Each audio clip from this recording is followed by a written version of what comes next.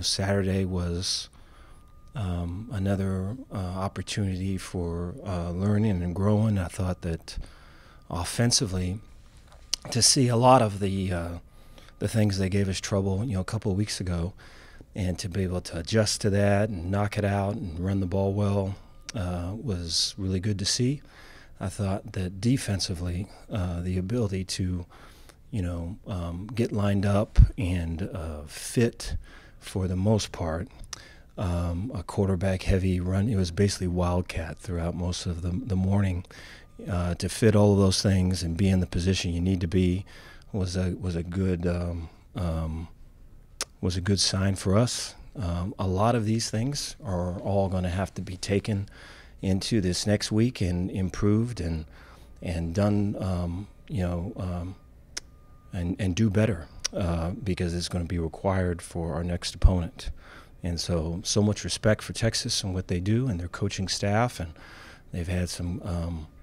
Those guys have been there now for a little bit, and so there's been a lot of tape on them, and you can see the evolution and the growth with them, and you can see the confidence in their players, and so it'll be a challenge for us. I know that we're up for it and we're excited for it.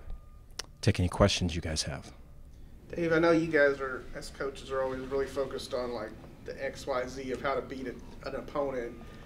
In terms of just the rivalry against Texas, I mean, this is like 113 times that Baylor and Texas has played.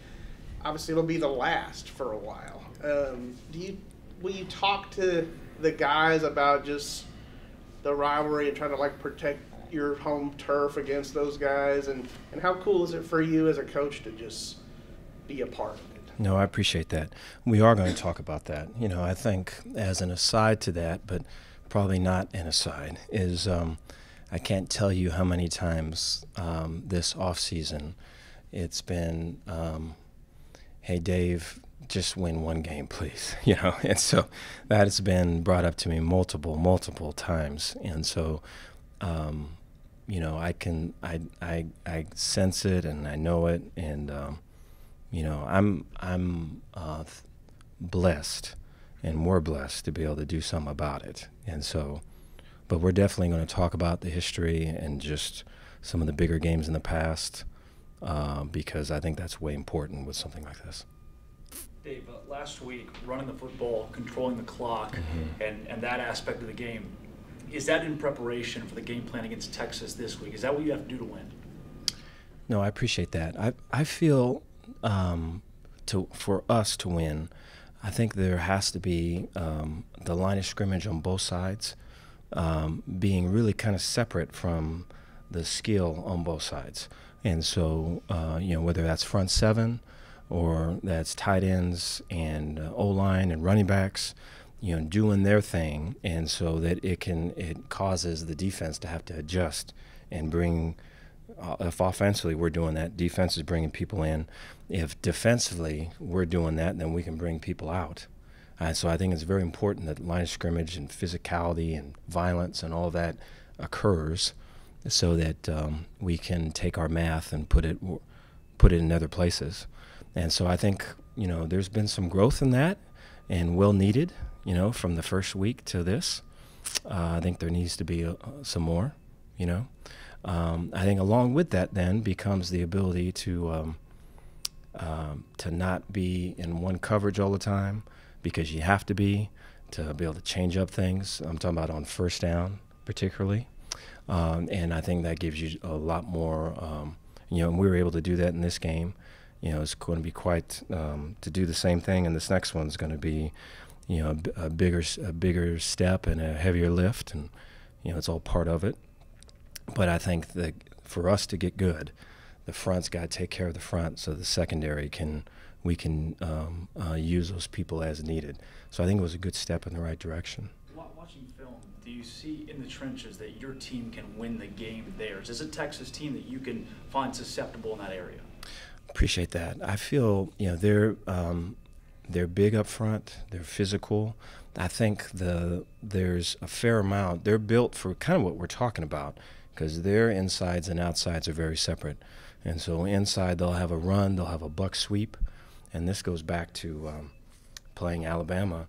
Whereas if you're in a tight front, they'll pull the two guards to, like, if there's a nub, a tight end nub, and they'll have three receivers this way, they'll pull to the nub side, and over here they'll run some type of screen, some type of RPO. And so you have to be, it can't get any clearer than that. You're divided. Run people in here, skill people out there. And so I think they're built that way in a similar fashion. And so I think, for us to get to where we need to, right, you'd like to be able to say, hey, here's these people in the box, here's these people out of it, and then we can count on doing our jobs kind of in a separate manner. And so we'll see. I think that's the goal. And we've done it before here, and so we're aiming to do it again. Dave, this is probably the most high-profile matchup against Texas in recent memory. How do you kind of go about preparing starting game week, for such a big game? No, I appreciate that. Yeah, I think it would be for us, putting this last game to bed and the things that we did well and the things that we need to improve on. And then it would be, hey, these are the steps that we've taken to get better, right? Here's the where we're headed. Here's what we could be. I think always coming back to that vision is way important because I think that's the goal and that's where we want to get to.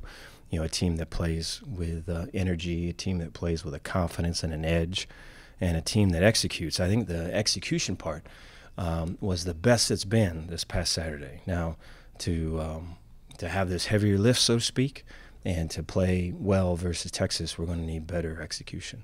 And so I think that's where we would start, and how that relates to today and how that relates to this week, and this is what we got to get done, and this is how we have to approach it, and all of it.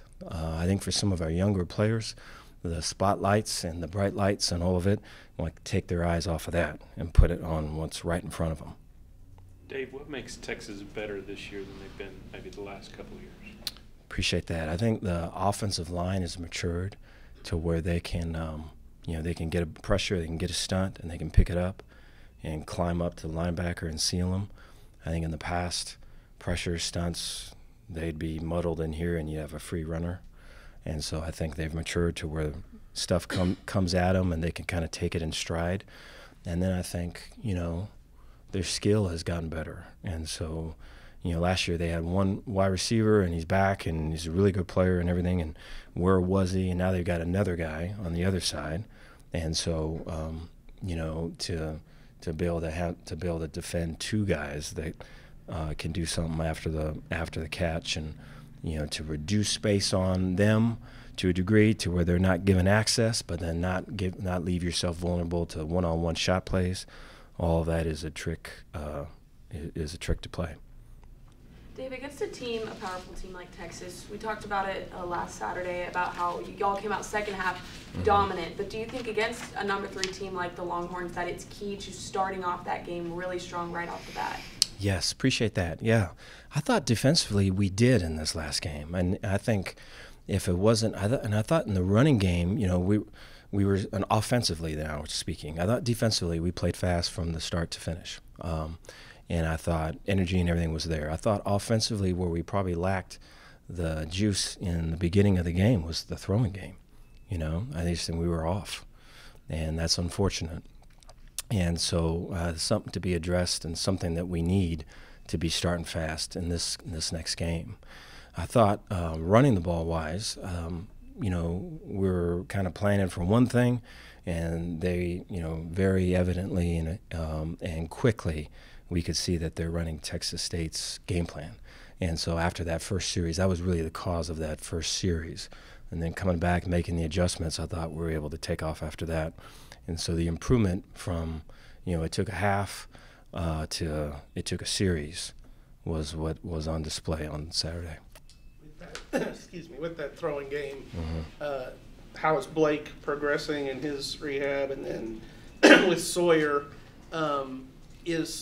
is some of the, just maybe the little misses on connections, down the field or whatever, maybe due to, he was getting more reps with the twos and that kind of thing? No, appreciate that.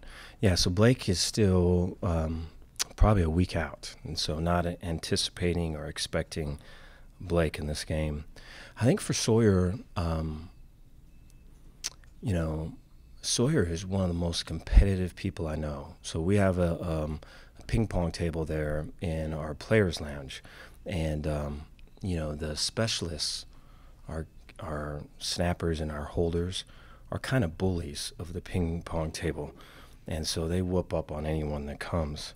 But Sawyer whoops up on them and calls them out, and after then there's the pop a shot, and he wants to compete versus the boy competes versus and with anybody versus anything.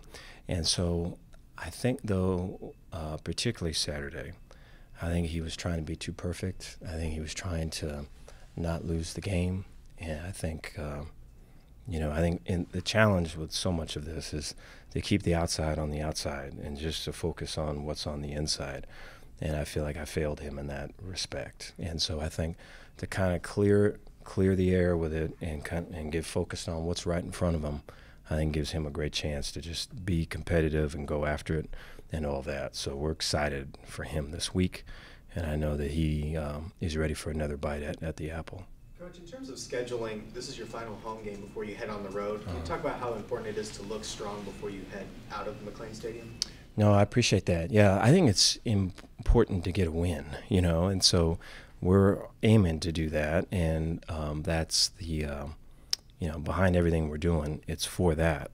And, I think for the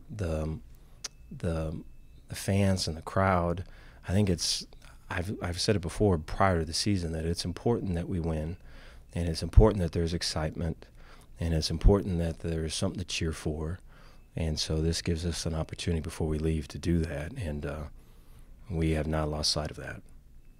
Byron Vaughns, he had a couple sacks. You and others have spoken very highly of him. What does his energy experience, he started his college career at Texas, what does he bring to the group and the team overall? Appreciate that. He brings a mentality of I'll show you, let me prove to you, chip on your shoulder, edge, fighter. He brings that and a whole lot of that. And so I think it's been great for us. It's been great for that outside backer room. It's been great for the defense. And I think his growth off the field been way cool. And I just think all of it. I think he's trending in all the right directions. I'm way proud of him. Dave, in the fall, we heard a lot about the wide receiver room and just kind of the growth that they took from last year to this year. What have you kind of seen from them, and how do you evaluate that room for the first 3 games? No, appreciate that. Yeah, I think all of that. There has been a lot of growth, and it has been tight. And I think we have to do a better job collectively. And I'm putting myself first with this, of making sure that we're getting the ball out to them. You look at that first game and what it looked like. That's about what it was in our practices or scrimmages. And we have to do a better job of making sure that we're getting the ball out to our playmakers. I think Keytron can do a whole lot with it. Monterey can do a whole lot with it. Hal, all of them, And so I think that's probably an area, if I had to pick one where we're off the mark, it's that one right now. And so for us to be able to play faster, be more explosive, and to score more points, I think we've got to be able to get the ball in our playmakers' hands. Dave, Isaiah lost his job last year. What got him back on track and doing what he's doing now? Yeah, I appreciate that. Isaiah's always been like this, and I know whenever you're like that on the outside, you're not that way on the inside, And so, but he's always been like that, and I think, you can easily be, overlooked or forgotten or kind of blended in when you are like that, But I think for him in those spaces, when John was doing the kicking, is that his head was down, he was working, he was the first to congratulate John. I mean, just all the things he would make. In seeing him in those instances, it makes me, want to be better, want to try better, and be less so self-absorbed, And so I think when he had his opportunity again, I mean, there's just so much growth there that, you know, and here's new people coming in to kind of take a job that was his that he lost, and he's fighting to get it back, and he fought those guys off, and so it's really cool to see. And, you know, his relationship with Tyler Hancock and the people that work with our specialists is really strong, and I think Tyler's been a big factor in just the confidence getting up, and you know, the mechanics of all of it, and so I think he's in for a big season. Yeah. Thanks, Coach. Okay, thank you guys.